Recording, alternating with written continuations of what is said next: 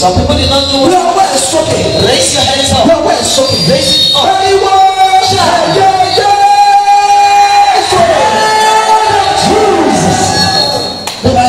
Raise it up. Raise it up.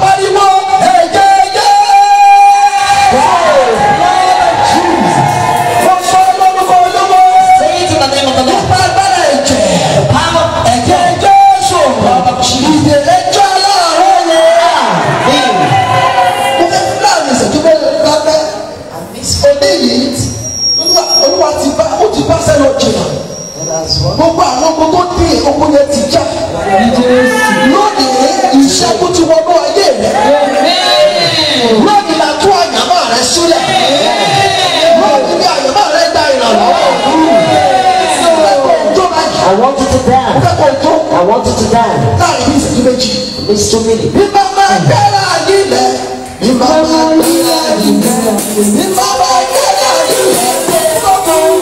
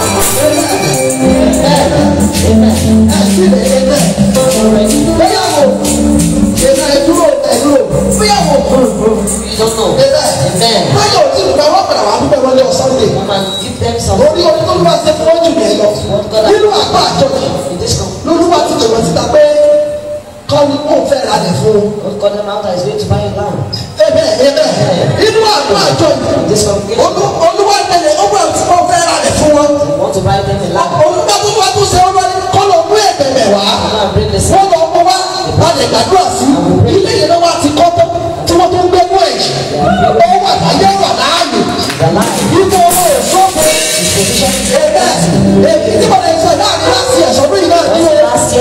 here. Wọ́n dẹ̀ wà láyé. Wọ́n tún wá jọ lọ́run lónìí. Come to praise God. Ilé wọn tutù. Amen. Ẹ ti rò pé nínú ilé wọn ni wọ́n ti ń bọ̀. Ẹ wọ́n tutù wọ́n tutù. Ọlọ́wọ́ inú bá ẹ fara rẹ̀ lọ ilé yẹn. Ẹ bá wọ̀ wọ́n tí ò bá láti ẹ kú ọ̀dọ́ta wọn. Bí bá máa gbé láàyè lẹ̀.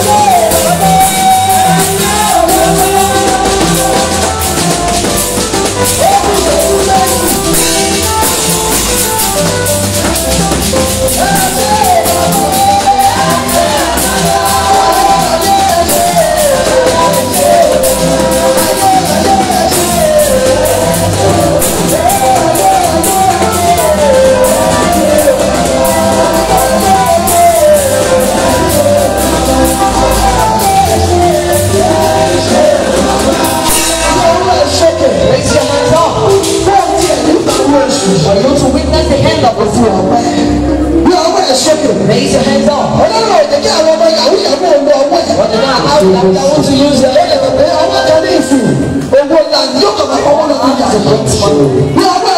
Raise your hands up. Jesus, I thank you. Raise it up. We sing the song once. John. Raise your hands up. Raise your hands up. Have you raised it? Have you raised it? Raise it up. Raise it to him. Raise it to him. Raise your hands. Raise your hands.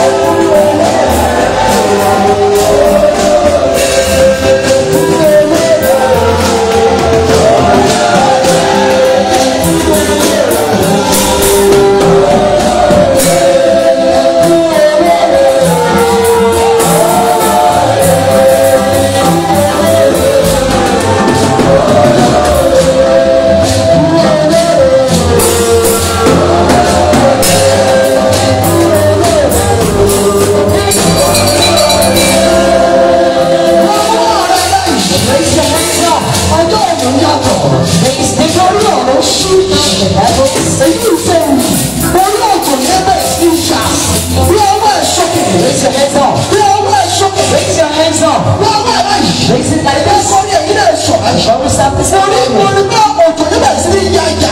seeds raised. Shields raised. Without one.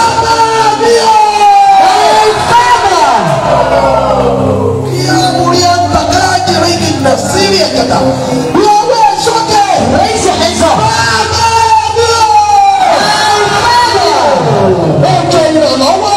Rain of hell. Rain of me. Someone like a prayer. One prayer before you are sitting. Hold the hand.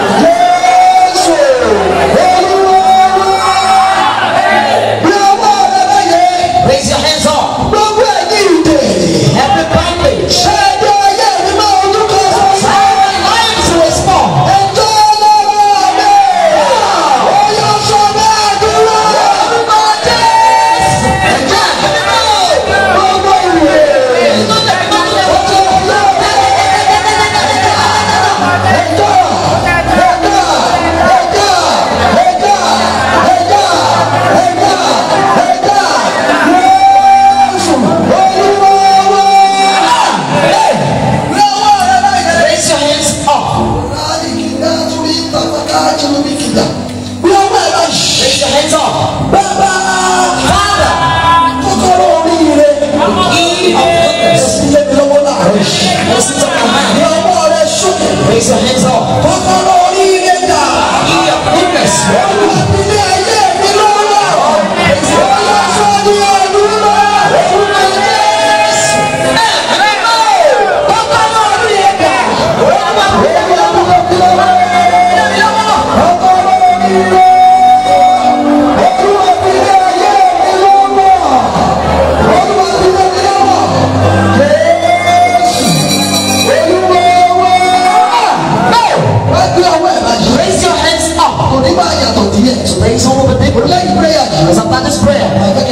I want you to sing. Raise your hands up. Raise it up. Raise it up. I'm not going to be on this song. The master key Lord give to me.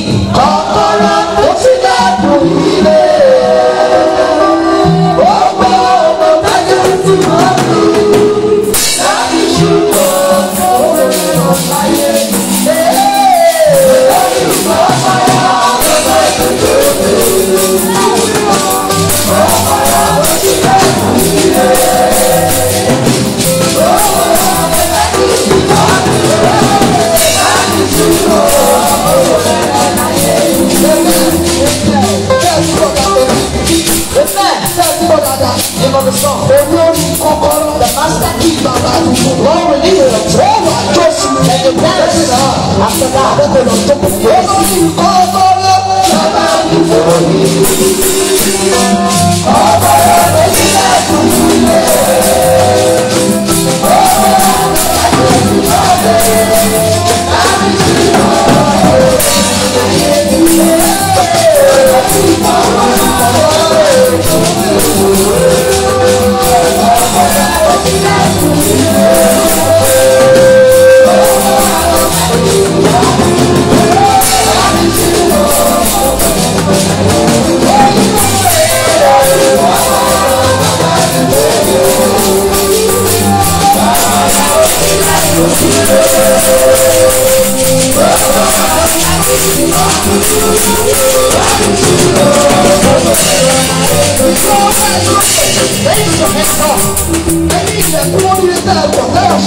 Don't put any abuse to help him now.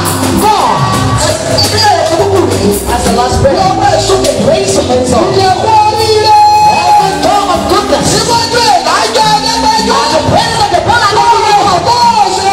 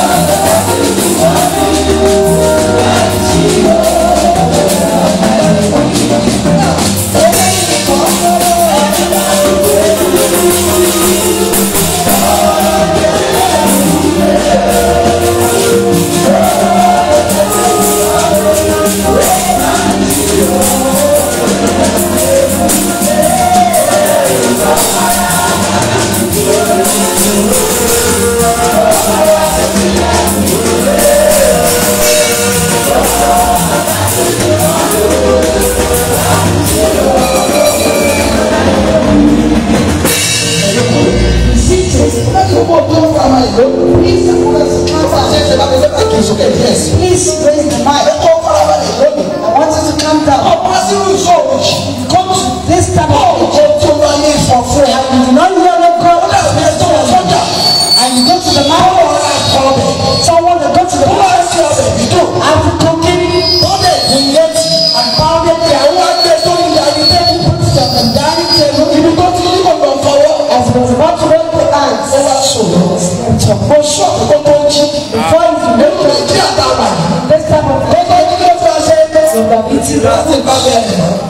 lórúkọ Jésù ògbó ọlọ́dọ̀ yìí kúta lòdì. Your glory upon me today. Aṣọ nípa unlock your destiny. Tú àyàmọ́ rẹ̀ sílẹ̀. Unlocking the gbogbo àwọn ọmọ akọ́ni náà yẹ. All the mothers of the back. Please move to the front. Come to the front. All the mothers of the back. Please come to the front. Àwọn ọmọ yẹn sì ń wò mí báyìí. Our mothers are still looking at you. Àwọn akẹ́bàá kì í fún yín. Please come to the front. Àjọ parí iṣẹ́ yìí. Come to the front. Aṣọ ẹ̀ bá mi ẹni tó pọ̀ tí ó dìde yẹn. Usher, please touch that baby touch your God. And then come to the front. God bless you. God bless you. Come back to the front. Come to the front. Come to the front. Amen. Amen. Amen. Amen. Amen. Amen. Amen. Amen. Amen. God will help you.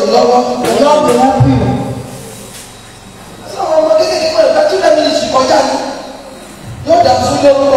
What will you in Jesus' name? Amen. Unlocking the destiny. Genesis. The book of Genesis. Chapter 32. Chapter 32.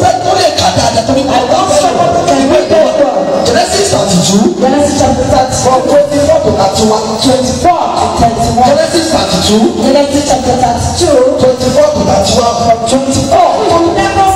Yes. ọkùnrin kan sì ń bá a di ìjàkadì. Yes. Títí ó fi di àfẹ̀mọ́júmọ́. Yes. Nígbà tí ó sì rí i pé òun kò lè dá. Ó kò lè dá. Ó fọwọ́ kàn án ní ihò egungun igbó rẹ̀. Ihò egungun igbó náà igbó Jákọ́bù sì yẹ̀ ní oríkèé. Bí ó sì ti ń bá a di ìjàkadì. Ó sì wí pé kí èmi kí ó lọ torí ojúmọ́ gbọ́. Ó sì wí pé èmi kì yóò jẹ́ kí ìwọ kí ó lọ bí kò sí pé ìwọ bá sùn. Ó sì bí pé orúkọ rẹ̀. Ó sì dáhùn pé Jákọ́bù. Ó sì wí pé a kì yóò pe orúkọ rẹ̀ ní Jákọ́bù bí kò ṣe Ísírẹ́lì nítorí pé ìwọ ti bá Ọlọ́run àti ènìyàn jà. Ìwọ sì borí. Jákọ́bù sì bí ó sì wí pé èmi bẹ̀ ọ́ kí orúkọ rẹ̀ fún mi. Ó sì wí pé èyí ti pọ̀ bí bẹ́ẹ̀ ló ó sì súre fún. Jákọ́bù sì sọ orúkọ ibẹ̀ ní báyìí ṣe ó ní nítorí tí mo rí Ọlọ́run ní ojúkojú. Ó sì dá ẹ̀mí mi sí. Bí ó sì ti kọjá Pẹ́niẹ́lì.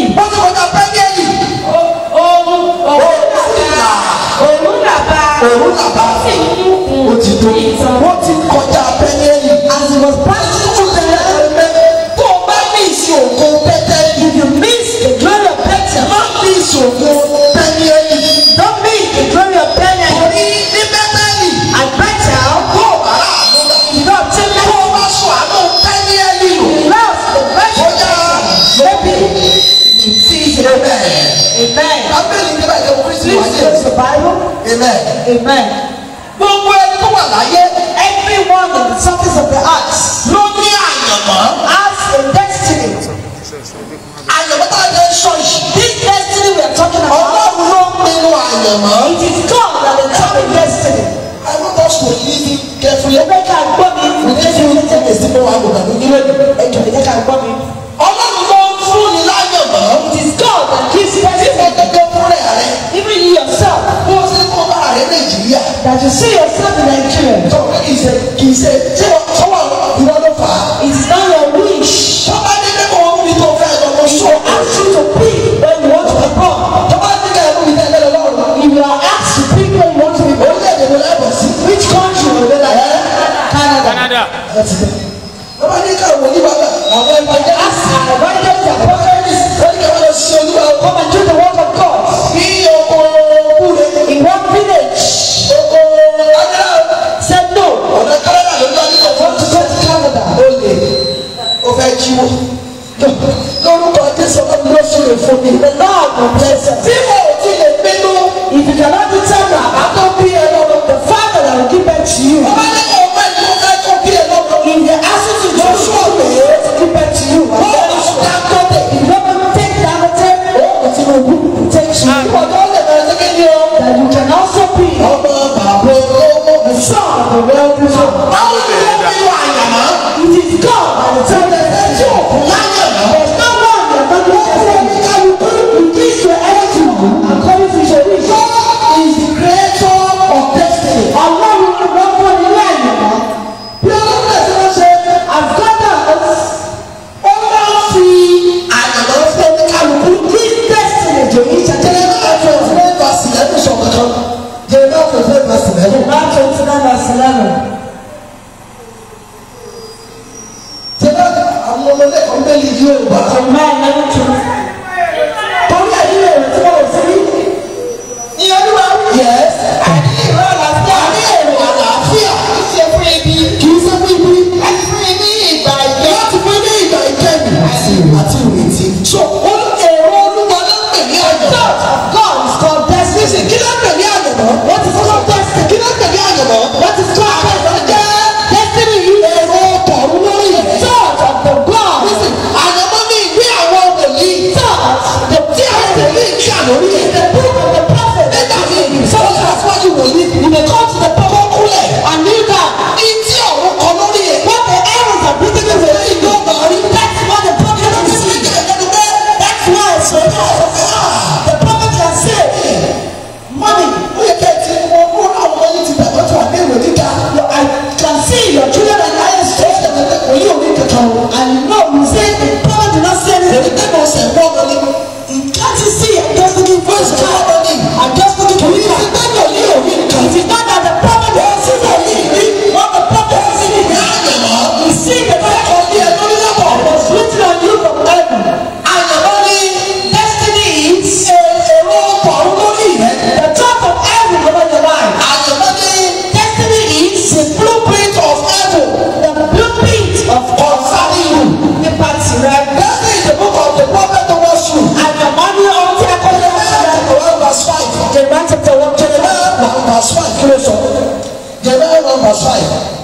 Jeremiah 1:5 kí ló sọ?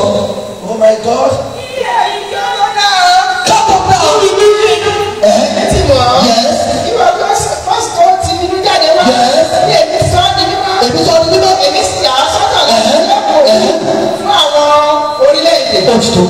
So kí ẹ tó bí èèyàn. The fourth man was born. Olúwa ti ní ìpinnu tó fẹ́ fi ẹ́. God understanding what Àwọn ọmọ rẹ ní ìpinnu tó fẹ́ kó wá lò. destiny, the plan of God. That he wants you to use an act. Please calm down because I should not be confused. Look at sir. There is no one that will die. Do you know that? There is no true person like you. Anyone that wants to do like you, wants the name is an original fake. Original fake. Original fake. You are the real original. Whoever wants to be fake, we call you fake. Because it is you that God of the fountain calling as you're singing. Some people want to sing like you. You could not sing and do like you. Destiny is what God has asked you to come and use an act. As an author that we sing, and an ordinary person cannot do it. Amen. Here the spirit of our from the class to break and use the arm to stop it. To the drop down. Don't go and try it. You cannot use the eyes to see it. The one that did the work, he did it perfectly. Because a person you will walk and you will be successful. So the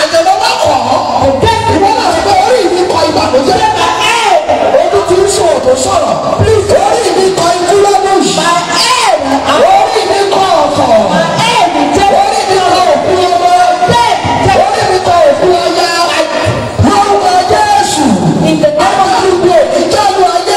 not before us. Amen. So àyànmọ́ Destiny ó ní ìpinnu Ọlọ́run fún is the ayé. plan of God for the Gbogbo world. ẹnikẹ́ni tí Olúwa wá dá sínú ayé. Anyone that God pointed into the Ló world, wá ní ìpinnu fún. he has plan for them. Rísì tí a fi gbé àkọ́rí ìdílé tún àdúrà rẹ̀ lẹ̀. And God to be allowed Ara wa lè fọ́ gbọ́ dáadáa. Please come on. Ìwé náà kà lónìí. Where we read today Nínú Bíbélì, in the Bible, ẹgbẹ́ ọ̀rọ̀ Jákọ́bù ló sọ you yìí. could see they're talking about Jacob. Ẹlẹ́yìn tí kẹ́ wò ní. Please listen. Nínú Genesis 25, In the book of Genesis chapter ẹ̀ka wa 7, lè kà dáadáa. I want someone that can From read verse 19 kẹ̀ka. from verse Genesis 25, Genesis from verse 19. Kórìí ilé ìdáfẹ́ lò lálẹ́ yìí. From verse 19. Ṣùgbọ́n yìí sì ni ìran Ísáàkì ọmọ Abraham. Ẹ̀ka tó o. Abraham bí Ísáàkì. Yes. Ísáàkì sì jẹ́ ẹni 40 ọdún. Yes. Ní ìgbà tí ó mú Rèbékà Ní ọmọbìnrin Bẹ́túẹ́lì. Yes. Ará Síríà Ní aya. ti Pádárámù. Arábìnrin Lábánì. Ará Síríà Yes. ní aya. Yes. Ísáàkì sì bẹ Olúwa fún aya rẹ̀. Ẹ̀ka tó o. Ìsákì tó o fún ọjà rẹ̀. Nítorí tí ó ya àgàn. Torí tí ó yàgò. Olúwa sì gba ẹ̀bẹ̀ rẹ̀. Yes. Rèbékà aya rẹ̀ sì lóyún. Olóyún. Àwọn ọmọ sì ń jàgùdù. Ẹ̀ka tó o. Àwọn ọmọ Yèmíkà ní ẹbí nínú. She was pregnant. Àwọn ọmọ sì ń jáàbù. Yes. Children of God sì rí pé bí bá ṣe pé bẹ́ẹ̀ ni yóò rí ètò tí mo fi rí báyìí. Yes. Ó sì lọ bèrè lọ́dọ̀ Olúwa. Ó lọ bèrè lọ́dọ̀ Olúwa. Rèbékà ní ọdún sínú. she was pregnant. Ó wá ní pé ìdíkà ṣẹlẹ̀ sínú ọmọ She yẹn. noticed something is happening within her. Ó bá lọ bèrè. She went to seek for Kí ló mú wá sọ? what did God say? Olúwa sì fún pé orílẹ̀-èdè méjì ní bẹ nínú rẹ̀. Orílẹ̀-èdè méjì ló bẹ nínú rẹ̀. Irú ènìyàn méjì ni yóò jà láti inú rẹ̀. Yes.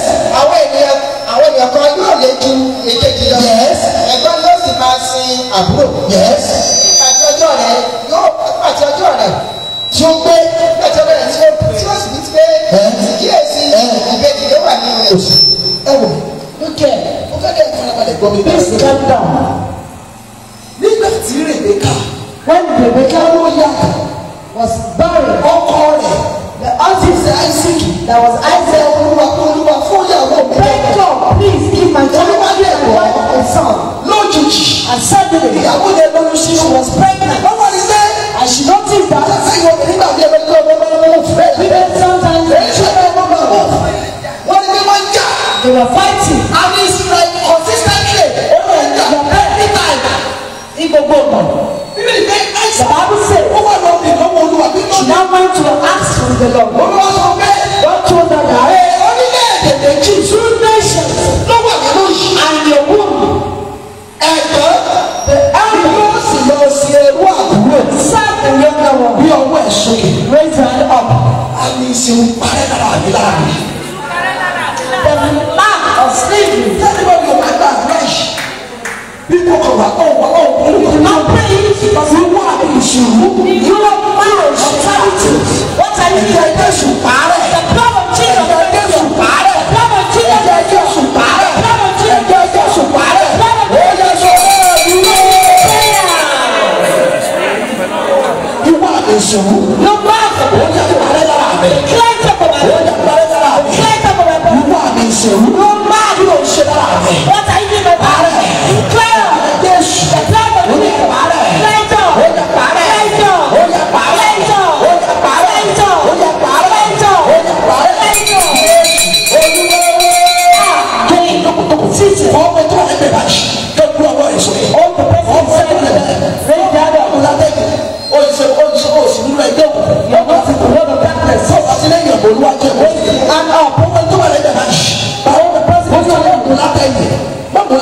Don't take it back. If you are not on the second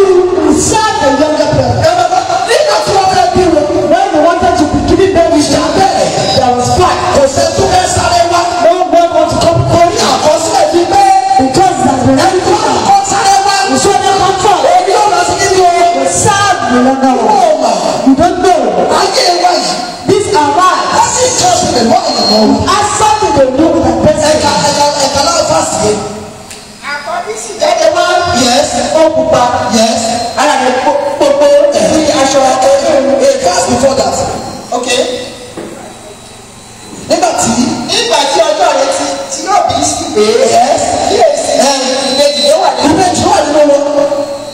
jáde wá. Ó pupa. Ara rẹ̀ gbogbo níbi ìyàjọ olóògbé. Wọ́n sì sọ orúkọ rẹ̀ ní Ísọ̀. Àti lẹ́yìn èyí. Ní arákùnrin ẹ̀ jáde wá. Ọwọ́ rẹ̀ sì di gìgírísẹ̀ ẹsẹ̀ rẹ̀. Ísọ̀. Ẹni tó bá wá yìí. This one understand. Ó bí ẹsẹ̀ ẹgbẹ́ rẹ̀ mú. The way Àti sọ orúkọ rẹ̀ ní Jákọ́bù. Àfọ́jákọ́bù. Ísáàkì sì jẹ́ ẹni ọgọ́ta kílómítà ọgọ́ta 60 years.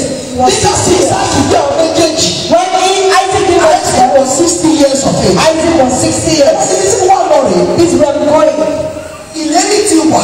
There is a promise. Àwọn tó ń sùn yẹn lajú. Please wake up. Mi ò ní pẹ́ pọ̀ lajú púpọ̀. Please wake up.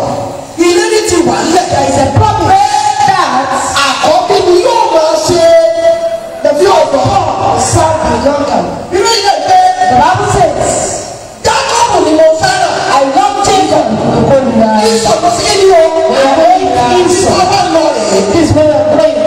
Ọ̀pọ̀lọpọ̀ Kìrìsìtẹ́nì. Many of our Christians, A ti sọ àyẹ̀wò wa nù. we have lost our destiny. Àyẹ̀wò aláyẹ̀wò là ń tẹ̀lé. We are using someone else's destiny. Irú ìgbé. The Bible says, Nígbà tí wọ́n dàgbà. when they grew up, Táwọn méjèèjì dàgbà. when they grew up, Lọ́jọ́ kan. one day, Irú ìgbé. Jacob wọlé. Jacob entered. Ìsọ̀ bẹ́ẹ̀ sí ní ṣe ìbẹ̀tẹ̀. Esau was prepared the porridge. Ó fi bí ẹ bọ́lẹ̀. Was prepared the porridge. Jacob méjèèjì bẹ̀rẹ̀ kó fún amen. Jacob said, Ibẹ̀ ni pé ọ̀tá ogún ìbí rẹ̀. he sold his birthright. Ọkọ̀ ilé lọ́bẹ̀. Jacob amen. Ìsọ̀tà ogún ìbí rẹ̀. He sold his birthright. Amen. Ibi tí wọ́n lọ gẹ́gẹ́ nìyí. If you are going, Amen. amen. Nígbà tí inú oyún. From the womb, There is a destiny. Ogogo and Mako, Jacob did not need the birthright of Esau. Jacob kò rí ohun tí ẹ̀tọ́ ti Esau. Nígbà tí bàbá wọn fẹ́ tí wọ́n dàgbà. When the father was aged, Bàbá wí pé the father said, Esau Esau, come, ṣé ẹ̀dẹ̀ pé up your not forgotten. ok mẹ́kẹ́ ọ̀nà mẹ́kẹ́ tó tẹ̀síwájú. Nígbà táwọn méjèèjì dàgbà. When they were growing up, Jacob wà nínú ilé. Jacob was Jacob Jacob. kì í jáde. He does not come out. Ṣé o pé Jacob ọ̀rọ̀ ta Jacob? Ọkọ ìyá rẹ̀ fẹ́rẹ̀ Jacob. The mother loved him Torí because torí kí ni ẹ ní lè sọ. Torí Jacob ló rojọ́. Jacob, Ọlọ́run fún Jacob. Sososososososo. no one gossip. Ẹ̀yin náà lè pé ọmọ tó bá ti lọ rojọ́ ju ìyá náà wà á. Every child that talks to someone, the mother will tell you. Ìsọ̀ ó yẹ ó dá ìdúró pa ẹran. Nobody kill cats. Ó máa lọ síta á lọ pa ẹran á lọ sí It's outside. So tó bá pẹ̀rẹ̀ dé. When he comes back, Ó máa ń fún bàbá rẹ̀ ní ẹran. gives the father Inú bàbá tó sí. Ìsọ̀ inú ìyá tó sí kí ni o. and the Bible is Ṣé àwọn ṣe dé? ọjọ́ kan wà. Ìsọ̀ jáde lọ. Esau let Ní ọ̀rọ̀. ìfẹ́ lọ́dẹ̀ lọ́dẹ̀ bẹ̀ tí bàkà àjọ bẹ́ẹ̀ ni. Ìsọ̀ jáde lọ. Esau let ọ̀rọ̀. Ní ẹran pa. He could not Ó say ní Jacob ṣe Father was cooking porridge. Ìsọ̀ Jacob kó fún òní kí ni o. Esau said, please Jacob give it to me. Báwo ni màá ṣe fún ẹ? He said, I will not give it to you. Tó bá bá kékeré fún ẹ nínú. If you wanted to take it from this porridge, you will go and give me your birthright. Esau said, Kí ló mú ìbí jẹ́ sí? what is birthright to be? Nígbà tí mo kú lọ When ìjọba. I'm dying, Ó yá gbà. take. Ó fi owó ìbí rẹ̀ lẹ̀. He left his birthright. Ilé ìṣe wa ṣe pàtàkì. That was not important. Bí o ṣe lásán yìí. But the last one, Nígbà tí ọjọ́ bàbá ti ń lé lọ. when the father said, the father said, Ìsọ̀ wá. Esau, please come. Mọ ẹran Go and bring a goat wá fún mi. A bush meat. And let me eat. Ó lè ṣú lè So that I can bless you. Bẹ̀bí ni pé The Bible says, èmi kà wọ́n nígbà tá à ń sọ. you better add when it was being Sí said. ọwọ́ ẹ̀ sókè. Raise hand up. Olúwa. God, Agbára tó fẹ́ dá ìyàwó mi padà. Father, I want to turn and press it back. Ẹ ṣègbè lórí mi. Ẹ̀yin agbára. Bẹ́ẹ̀ ni láti dá ìyàwó mi padà sẹ́yìn. Ẹ ṣègbè láàárọ̀ yìí. Sọ bẹ́ẹ̀ ẹ ṣègbè láàárọ̀ yìí. Say it, pray it. Ìwà ọ̀gá sókè tó ṣe. Raise your hand up and go. Ẹ̀yin agbára. Bẹ́ẹ̀ ni láti dá ìyàwó mi padà sẹ́yìn. Ẹ ṣègbè láàárọ̀ yìí. Ó yẹ sọ ní àdúró. Ẹ ṣègbè. Sọ́kọ́ ọgbà tó fẹ́ dá ìpadà sẹ́yìn. Wọ́n á kọ́ ọdún. Ẹ ṣègbè. Ẹ ṣègbè. Ẹ ṣègbè. Ẹ ṣègbè.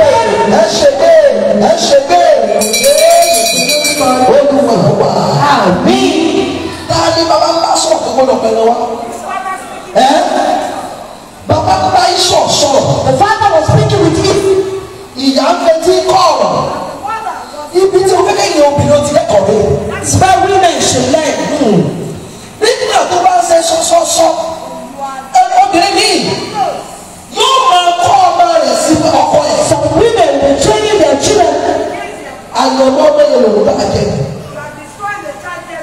Ẹnu ní yóò máa fi ọ̀rọ̀ sí ẹnu ọmọ. Bíbú ó ti wá ọ̀gá lójú sí bàbá ẹ̀. Àyànmọ́ ọmọ yẹn lòun bá jẹ.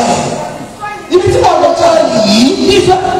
Ibi ìdílé Rèbékà ń gbọ́ nígbà tó ń sọ fún Ísọ̀. Rèbékà wà ń gbé. Ó wá sọ fún Jákọ́bù pé mo gbọ́ bàbá rẹ̀. Ó sọ pé iṣẹ́ pé gbogbo gbọ́ yìí. Ọmọ wa ní àbábá mi ti Ísọ̀ ní bàbá mi ní kó lọ gbọ́ jẹ wá. Ṣé ìfọ̀ ní abẹ́ ìsìn mi? Yes.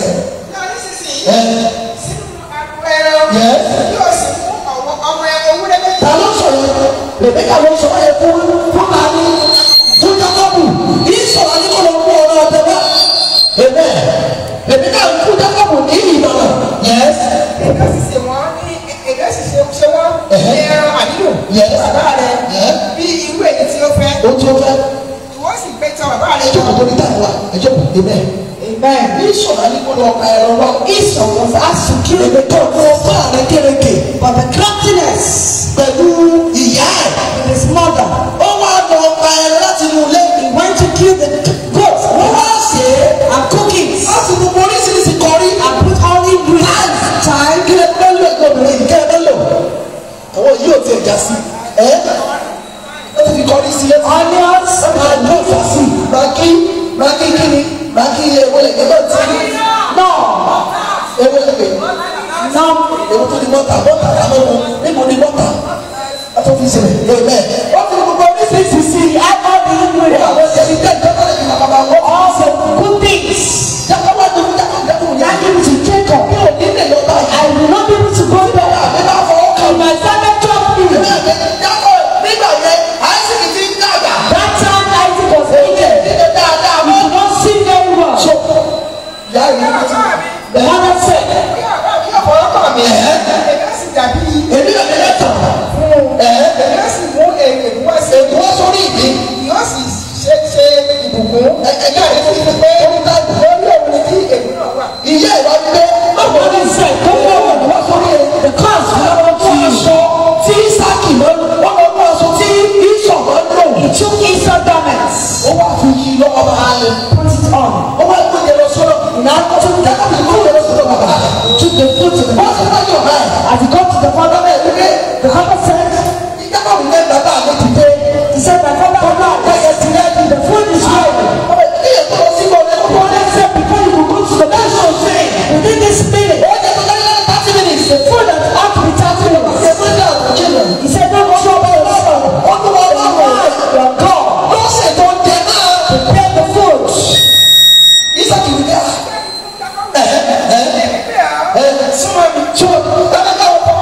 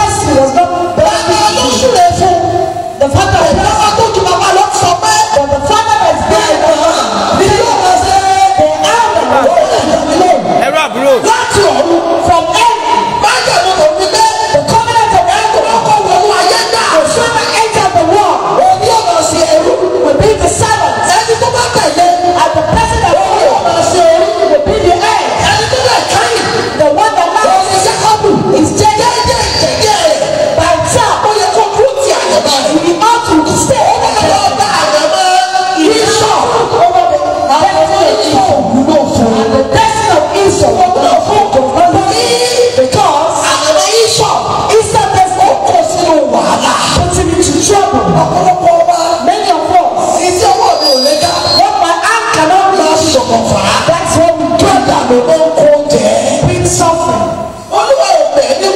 God has not called you a prophet. You said you want to say and you want to see. What your eyes will see. What your eyes looking for, that's what you'll see. Some people, God has given you a husband.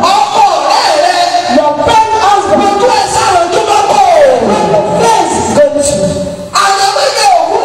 That person is not just for you. What's a Jacob? What you do with it? Every time you just someone that has been blessed. One who comes out, I love Jacob. I hate Esau. You now took over the one that God hates. Amen. Truly, the Father bless you. That blessing, you know that. The blessing. The Bible says, as he was going out, to Lebanon, as he was going out, that's where you know. Someone that was not step out.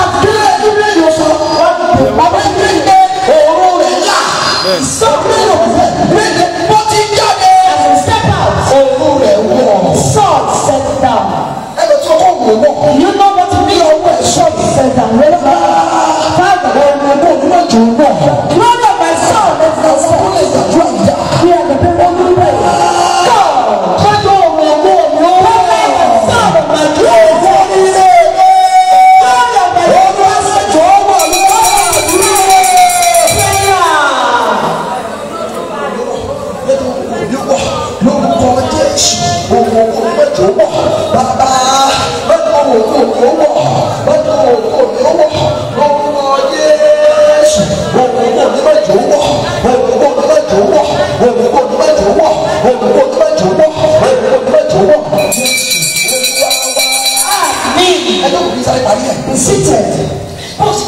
As he stepped out, as he was going to Lebanon, the Bible says, son said, since that day, he has taken over someone else. He has taken over the one that is crushed. Don't use your countenance to take what's wrong. It will trouble your mind. Please, I'll soon stop.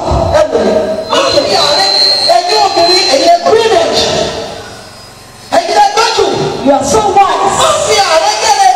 Don't use your craftiness to take over someone's job. You will not be able to use it. He will take over size. He will pour you down. David God. Come and take it over. And do it like one. I will not be able to use it. What you are doing. I can only upon you. Want to put yourself into trouble. Give up the what did I call it? I had a story. And my legs were shaking. They said in particular government work, there was a young guy. Since he entered everything he does, he doesn't have a camera. He beat you with everybody. As he was doing it, God has been helping. He said, young guy, he was among the agents.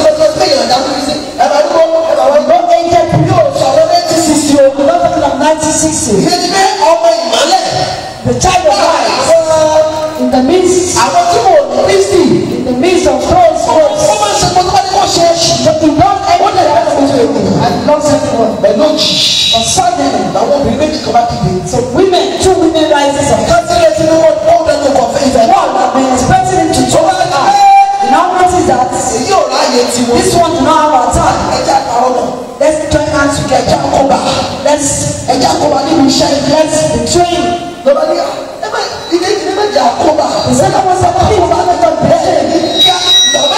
said, He has taken 2 promotions. Let's join hands together.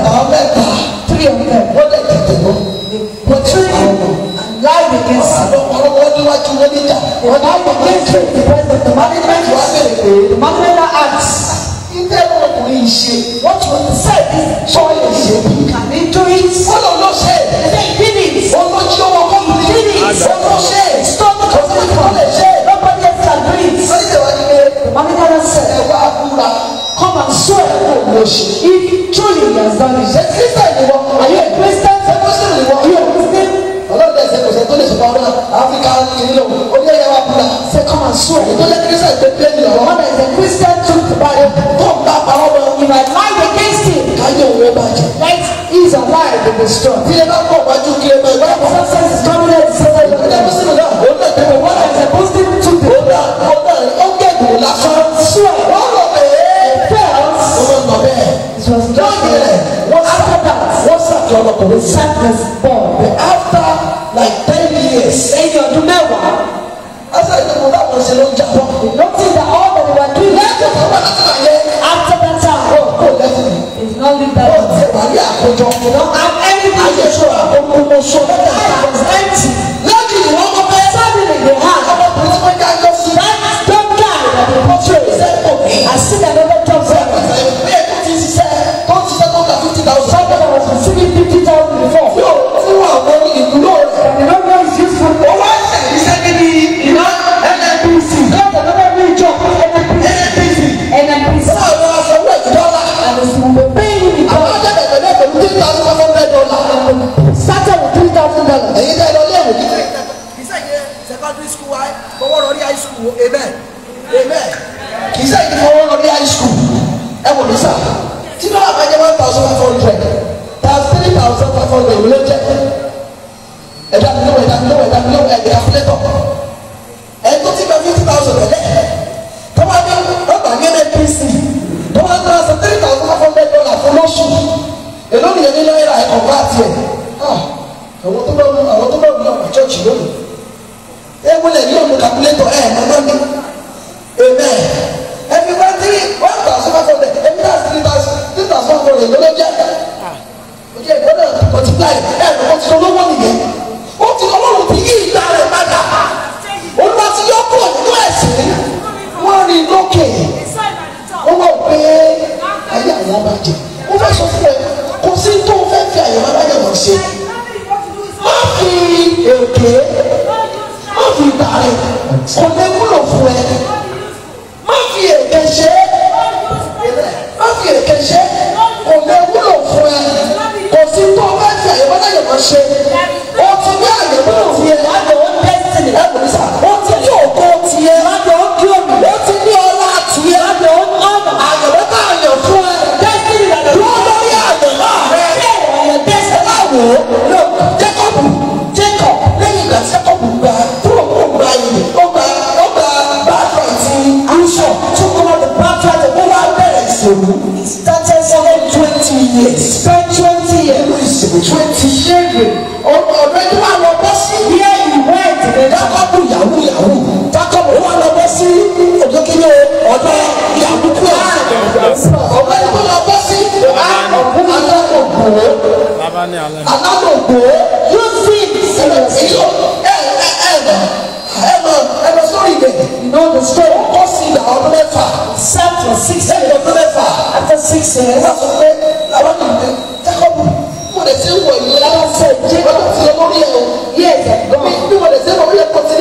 I'm looking at you, you also married. It is not Jacob. Look at clumsiness. Looking at you, you want to have a woman. You want to marry.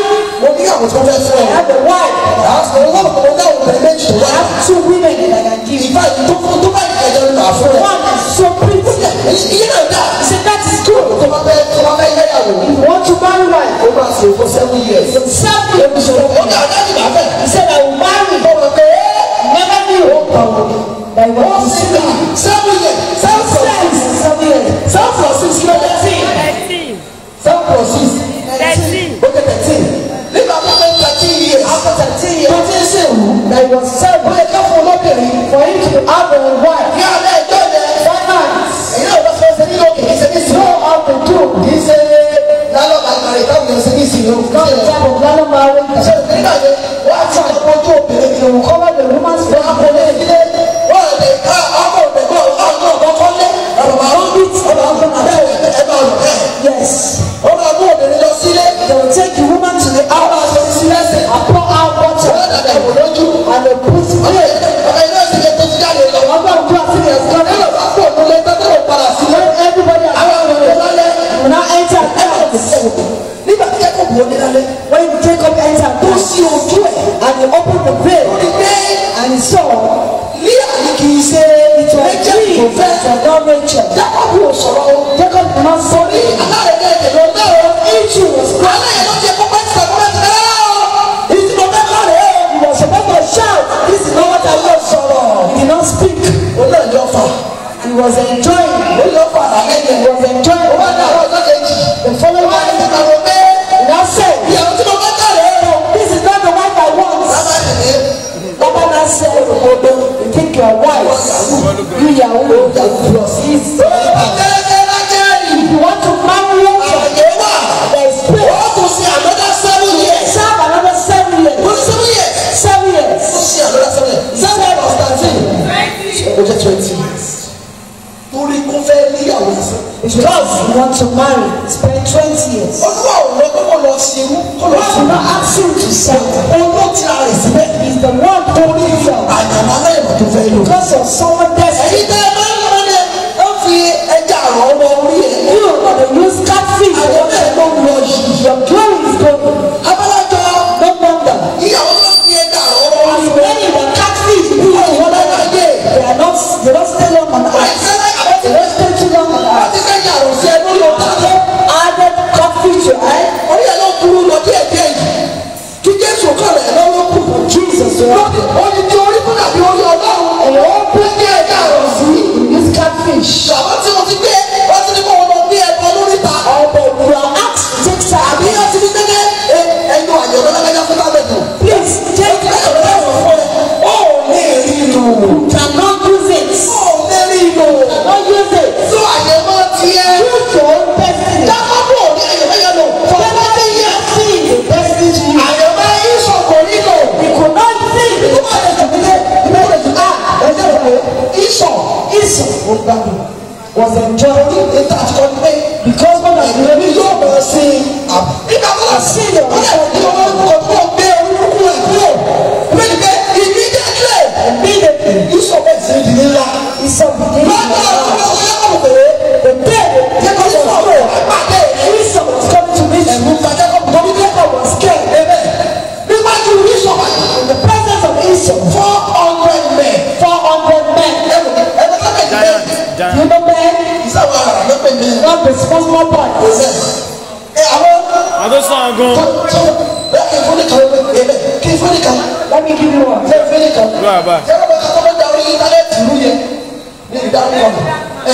Ẹ ti mọ̀ kò yẹ kẹ́ tí ló máa ń ta ẹ bọ́ tó da orí íńtánẹ́ẹ̀tì ìlú yẹn ẹ ti mọ̀ tí wọ́n bá yẹ dá kọ́ nísìnyí. Kí wọ́n lọ ní 400 ìlú yẹn. For someone to have 400 of his time, Kó sọ ẹnu báyẹn. they're so strong Wọ́n dẹ̀ kí délẹ̀. and so strong. Wọ́n bí ìṣọ̀gbọ́n Jacob wọ́n bí ìṣọ̀gbọ́n. Because Ìṣọ̀gbọ́n pẹ̀lú àwọn 400 men. Esau was coming with 400 men. Ẹ̀wọ̀n Jacob ṣe. Do you know what he did? Ó kọ̀kọ̀ àkàsíwájú. First of all, put some soldiers Ọmọ àti àwọn ìsẹ́yìn. síwájú, took his children to the front. Tí ìṣọ̀gbọ́n ọmọ àwọn síwájú. Esau told Ìgbà ọmọ tó máa yá. and killed the one of the children. Ẹ̀ka tó máa ń pa gbogbo wọn tán. Before we finish killing them, Ẹni láti lọ́gbọ́n burúkú. the children is killed too. Yóò máa mú ọgbẹ́ yẹn lọ́dún. Ìkànnì Jacob. Amen. Jacob was wicked. Ẹni ẹgbẹ́ rẹ̀ gbà àbí ẹ̀. Your brothers, Ẹgbẹ́ pọ̀ yìí. that person come. Ọmọ ogun tó kọ́ lọ́wọ́ yìí 400. Soldiers he was coming with them. Say no more. Ó wà lọ́kọ̀ bẹ̀rẹ̀ kókó ní. He now brought Àwọn out ènìyàn all his lands. ó lè máa ṣòwájú. He said, go to the forest. Ẹgbẹ́ tí ìṣọ̀bá pamọ́. When Esau Ó killed tó máa ya àtọ̀bẹ̀. Ó yẹ tẹ̀lé. the wife of the children, follow them. Ẹgbẹ́ máa ń gbàgbé ọ̀rọ̀ pẹ́lẹ́ ní ọ̀rọ̀ ọjọ́ yẹn. That night, Tí ìṣọ̀bá dúró. Esau stood. Ó wá ṣùgbọ́n gbàdúrà. Was praying the independent jáde.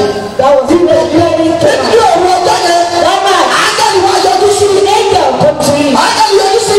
Angel. Wọ́n ní kí lórúkọ rẹ̀. So what's your name? Ẹ̀ṣẹ̀ kò sí. Mistake kò ṣe lọ́jọ́ yẹn. The mistake Kí is lórúkọ rẹ̀. what's your name? Ẹgbẹ́ tí bàbá rẹ̀ fẹ́ ṣe fún. Kí bàbá rẹ̀ wí. Kí ló ń sẹ́ bàbá rẹ̀ kí bàbá rẹ̀ wí.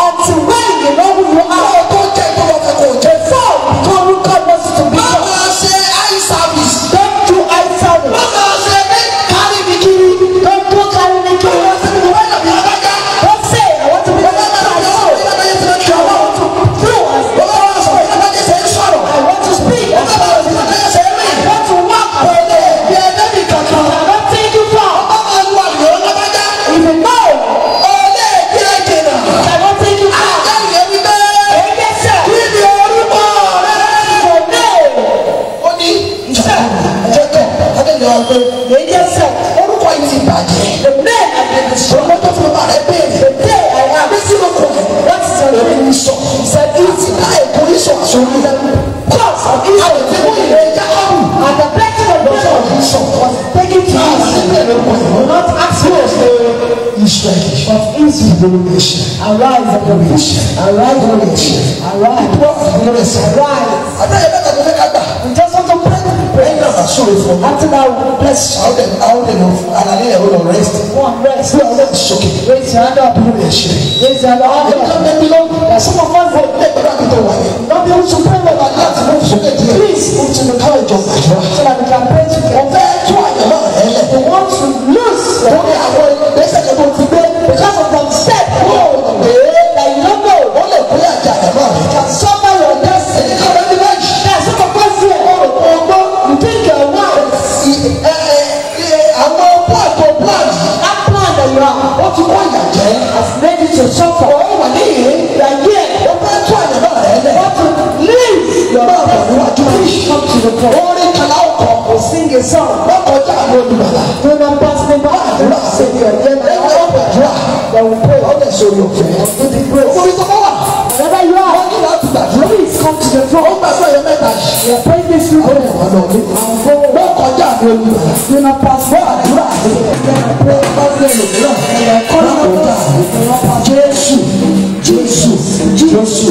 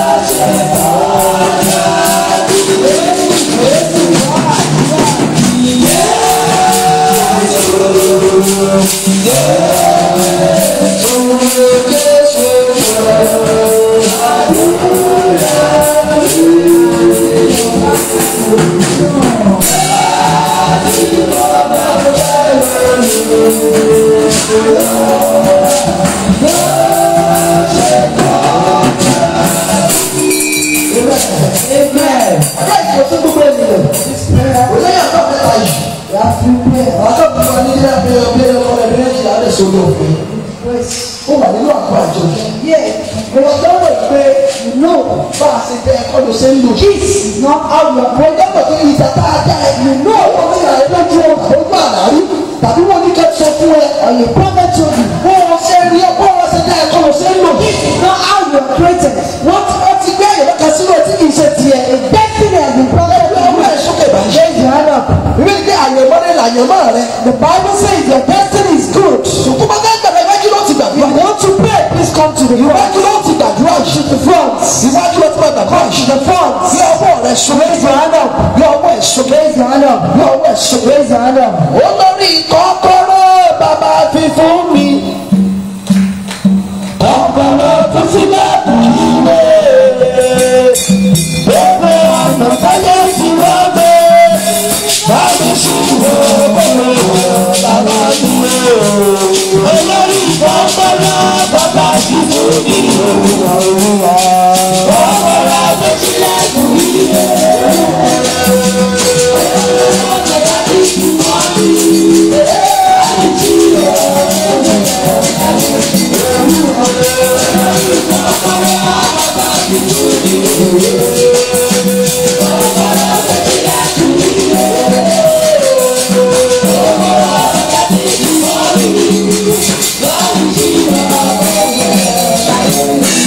Raise your hand up. Please raise your hand up. Just 3 prayers. Olúwa God. Jesus. Wọ́n ní ẹnìkan bẹ nínú àwọn God said someone is here. olúwa ò ní kí dárúkọ rẹ̀. God did not ask me to mention names. Wọ́n ti mú ẹ lọ sílé aláwo. You have been taken to an herbalist Ó lè ti lọ gbé ẹbọ. and you have taken a sacrifice. Ó lè má ṣe ìsìn. It is not now. Ó lè má ṣe ìgbà. Ó lè gbẹ má tó ṣe ìgbàgbà. When you are growing up, maybe when you are Ó youth, ti lọ gbé ẹbọ. you have taken Lára tí wọ́n sacrifice. ti lọ́jọ́ sí yẹn. That thing they did Olóńgbé àyẹ̀wò ẹ̀ka àdókè. is setting you back. Torí Because ọfà tẹ ẹ sọ́jọ́ sí the arrow you threw olóńgbàdà wà bá ẹ̀ has láti. come back to you. Bí ọwọ́ ẹ̀ sọ. Raise your hand up. Olúwa dá ẹ̀wọ̀n ìfàsẹ́yìn fún òun. Not a way, not a way to go. Raise your hand up. Yọ̀wọ̀ ẹ̀ṣọ́ mi. Raise your hand up. Gbogbo ẹ̀wọ̀n ìfàsẹ́yìn. Every man of stubbornness. Ẹ̀wọ̀n ìfàsẹ́yìn. Shame of backwardness. Cutting off from me. Gbogbo ẹ̀wọ̀n ìfàsẹ́yìn. Every shame of backwardness. Olúwa takò. Cutting off from me. Àbígbà tí Jacob tó dá ìwọ̀n ọ̀rùn. When Jacob Èlé èrú ẹrù ẹlẹ́rù. you could not take Èlé èrú ọ̀jọ̀gbọ́n alájọ̀gbọ́n. when you saw one Nígbà ìbùkún. instead of blessing. Mi ní pé Bible says. ògùn mi nígbà. Ẹ wá kó ká. Ìsí kékeré tí Ángẹ́lì méjì ètò orúkọ rẹ̀ tí Dàbí Bẹ́ẹ̀ni òun jẹ́wọ́ mú sí ìyá. Son of Pentecost. Sí ọwọ́ ẹ̀ sókè. Raise your hand up. Tó pariwo. Shout. Bàbá mi. Àwọn lè gbàdúrà ní ẹjọ́. Please pray sọ̀rọ̀ báyìí. Speak up. Bàbá mi o. Kẹ́ẹ̀mọ̀ ìfàsẹ́nu kú ọ̀nà náà.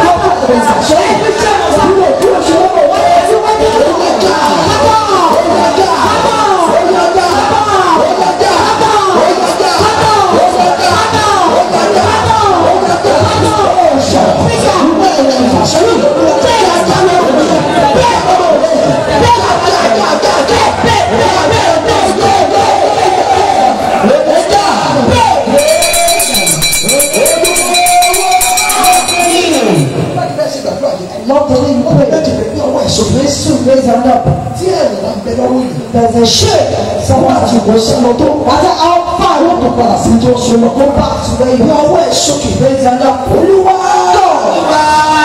To your way so. Please raise your hand up. Olúwa.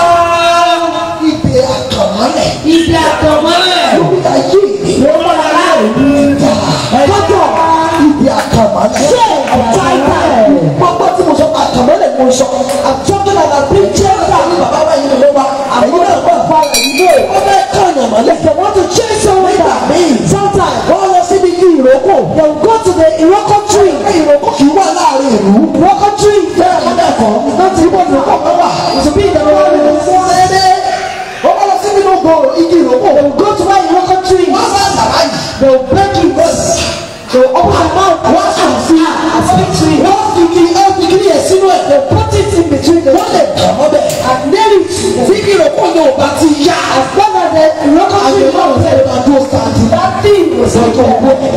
Ẹ̀rọ ìwọ lè sọ ọ̀nà sọ́sínú òkú. people they can join their own in the sókè. Raise your hand up. Ẹgbẹ́ agbára àkànmọ́ ní.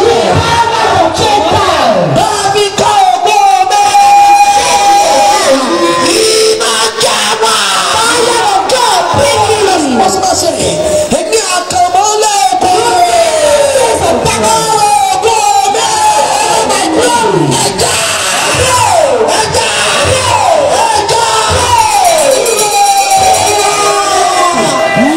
Ẹ̀yà àkànmọ́lẹ̀ òkùnkùn lára ògbó mi. Ẹ̀yà ẹja. Ẹja. Gbogbo àkànmọ́ lẹ́ẹ̀kọ́. Every shade of Ẹja.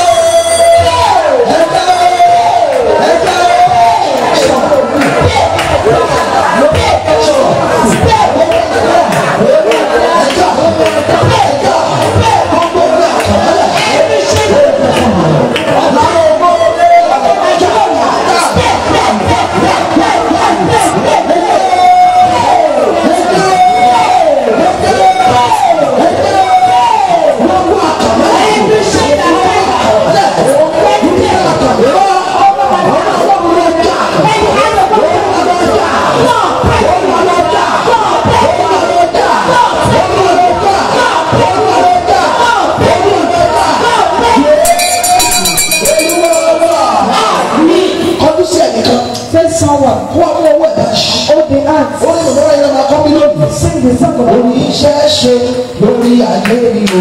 Oníṣẹ́ ṣe lórí ọ̀rọ̀ mi.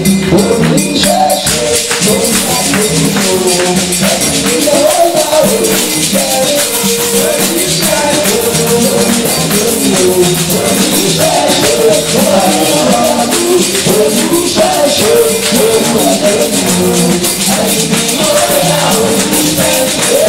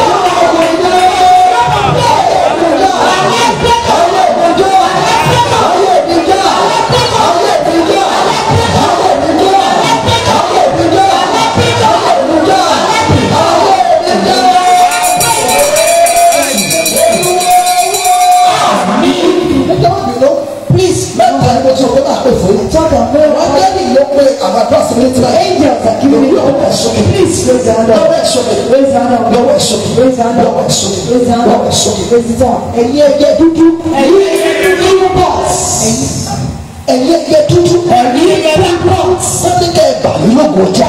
Àṣẹ ìṣòro ọ̀gbẹ́ orí wọn dà. Ẹ̀gbẹ́ mi wọ́n wọ́n gbẹ́ orí wọn dà. Kọ́tà bẹ́ orí wọn gbẹ́ orí wọn dà.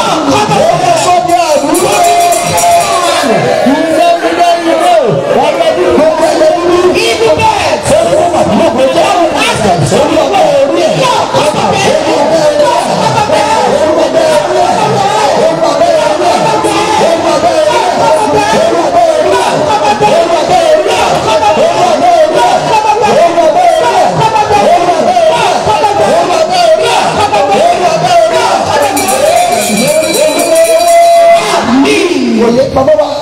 Bàbá wa, àpapọ̀ mo fẹ́ kẹ́ gbàdúrà yẹn dáadáa. I want you to pray that prayer. Tí ìdá ẹ̀sọ́ lóye máa jẹ́ kó lu bá ṣẹ. Sọ̀rọ̀ pé bí oṣù mẹ́fà kò tẹ̀lé láàyè chọ́ọ̀chì. Sọ̀rọ̀ ìdá sọ ni pé wọ́n ti sẹ́ẹ̀lì ajáwèéfẹ́ lọ jókòó lé náà. Inú ẹ̀mí ìyẹn ni ajáwèéfẹ́ lọ jókòó lé náà. One sit at your Bí ọwọ́ ẹ̀ sókè. Káfọ́ jáwèéfẹ́ ìwọ náà tètè jáwèé fún mi. Kí ni bí ọwọ́ ẹ̀ sókè? Lọ́ọ̀dì mi ò sọ fún ẹ báyìí. Go see another. Ẹyẹ àgbà. Ẹyẹ àgbà. Ẹyẹ bẹ́ẹ̀ tí wọ́n rán tọ́fi sí ayé mi. Bá àwọn sáìtì náà. Ọkọ̀ ọ̀dọ̀ tàbí lóko. Tàbí ọ̀dọ̀ bí sọ́mọ ní ọ̀dọ̀ fọ́ orí ẹ̀. Ọ̀dọ̀ fọ́ orí ẹ̀.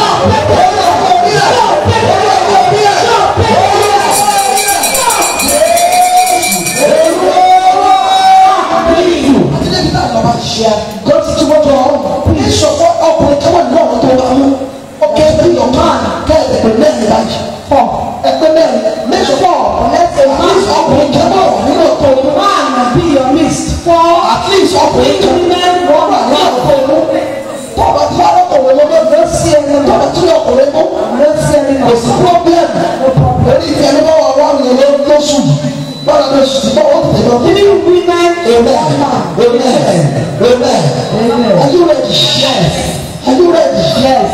Pariwo. Shout. Amen. Amen. Aláwọ̀ tí mo wà kó lónú. We are the one that is not the one. Amen.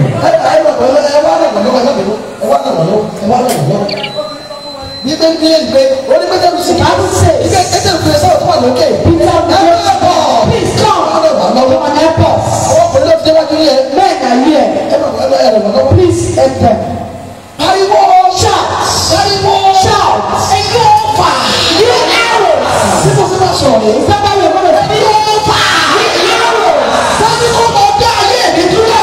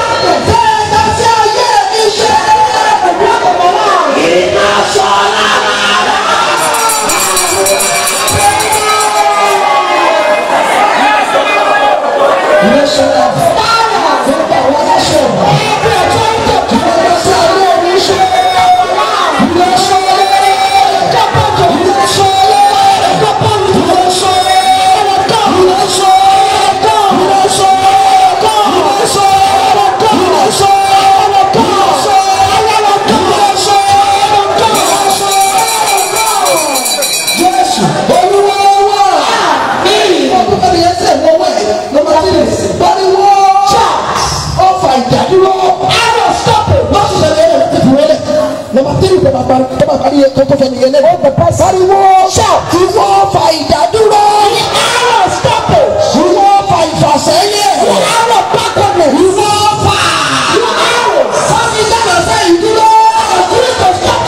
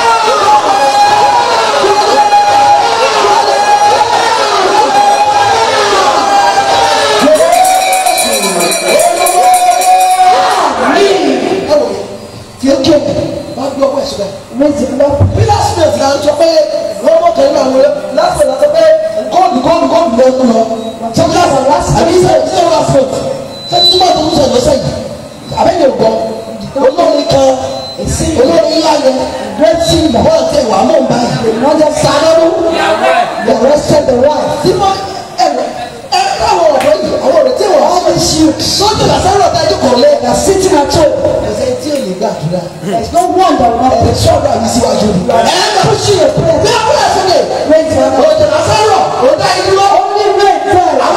People are coming from Ireland. I was wet. All people were sorceries. And you are ready. Your rain cannot touch them. You are praying. Raise your hand. Ẹni tó bá fi ọmọ sèmíràn. Anyone that wants to let me try, yes, you know. Olú àdúgbò lórí ẹ̀rù mẹ́ta.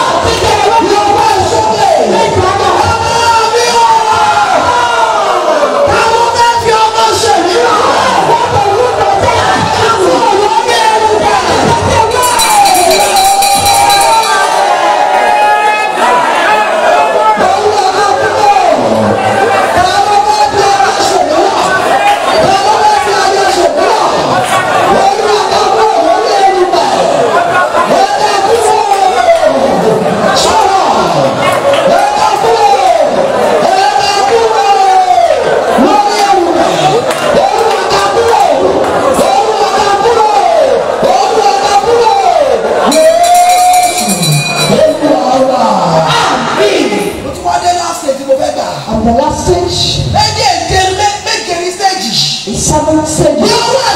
Make your up. Every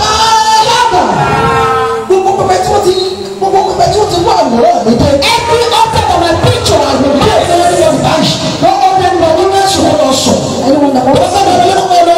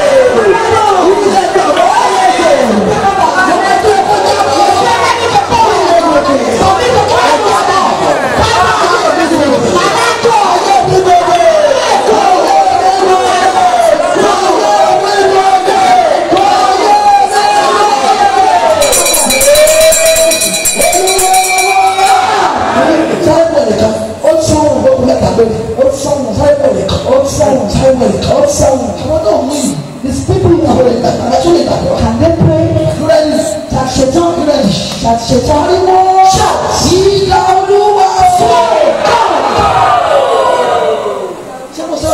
Is this how you're going to shout? He's on the shout.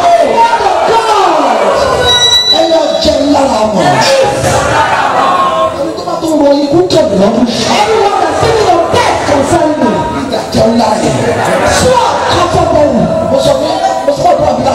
I told them that yes, ma'am. The one that said God be with you. Nothing happened. Yes, guys.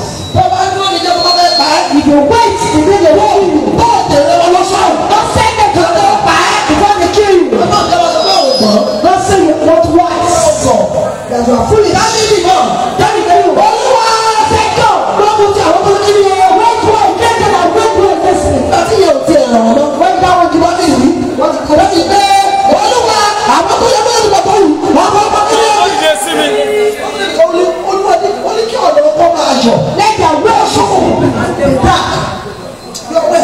Raise your hand up.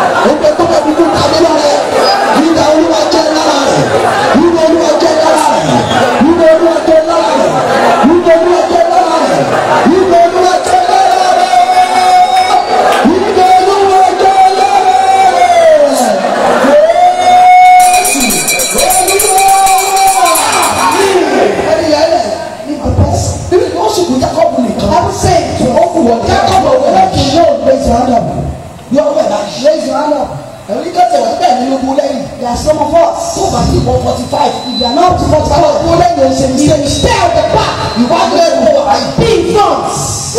Amen. Boy, I don't know here. Did you have a 90 what? Amen. 1994. 20. Amen. You are well, so raise your hand up. You are so old. Oh, you don't have money. You are well, so raise your hand up. What do God? I want to write about me. God that are sending my destiny work. I should do what I do. God before me. You are well, so raise your hand up. You are well, so raise your hand up. Baba, Father. When you overcome, I want to body power. We get body. You overcome my father. You want to know what I'm going to do like that. I'm going to shake it. Don't you mind? You are going to die. That is what you're going to do. You are well, so raise your hand up. Baba, my father. You are well, right? My father. You start to body, Baba. Baba, you will come and father. The body again.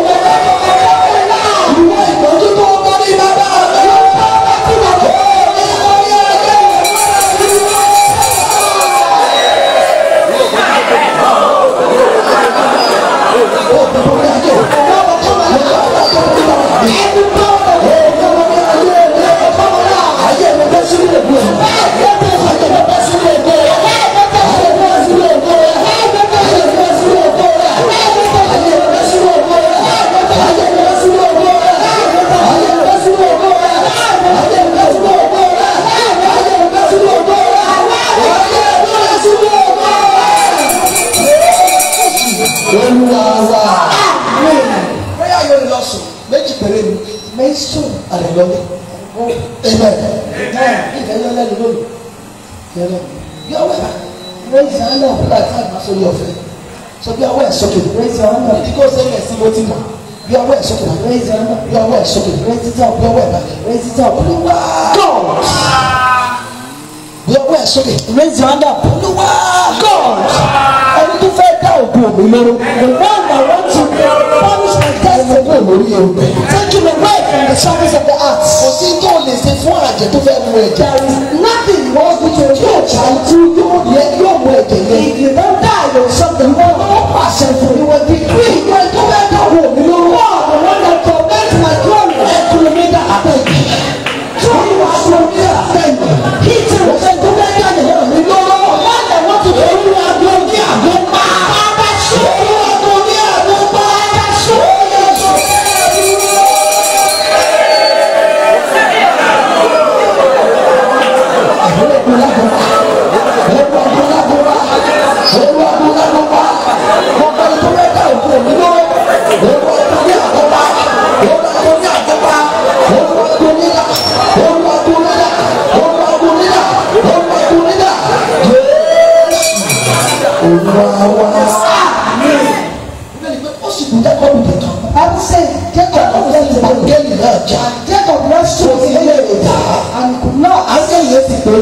What's your name? What's your name? What's your name? No, no. What's your name? Your name is not Anna. A glorious child. I am a great man. I am a great man. Ọmọ ológo ni mí. Máa darí lé bàbá mi. I will be a president of this nation. I will rule the nation. Màá darí ní orúkọ rẹ. What's your name? Kí ni orúkọ rẹ? Bí ọwọ́ rẹ sókè. Ẹ̀jẹ̀ àná. Bàbá àyẹ̀mọ́ mi bẹ́ sínú ògbó. I promise. This is the last prayer point. Àyẹ̀mọ́ mi bẹ́ sínú. Bó bá sì dùn lẹ́yìn oṣù owó ìsáàbò ní báyìí. Àyẹ̀mọ́ mi bẹ́ sínú. Lábọ̀ mi lọ. Bẹ́ sínú ògbó. Bẹ́ẹ̀ni sọ yọ glory.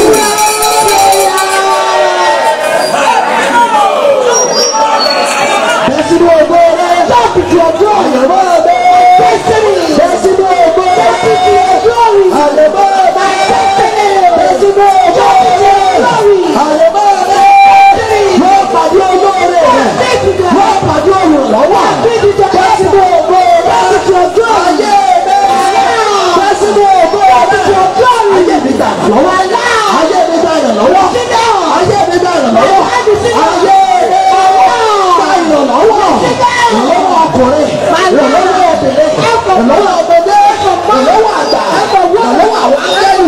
Ìrànlọ́wọ́ àwọn akẹ́rù. Ayé mi gbà ìrànlọ́wọ́. Bẹ́ sínú ògbó rẹ̀. Bẹ́ sínú ayọ̀. Bẹ́ sínú oríire. Sọ̀rọ̀. Sọ̀rọ̀. Ayé mi bẹ́ sínú ògbó. Olúwa wa. Mo fẹ́ gbàdúrà fún ẹ. I want to pray for us. Lẹ́yìn ìgbà sórí ọ̀fẹ́. After this, we do Ọmọ náà fún ẹ. please put your hands up.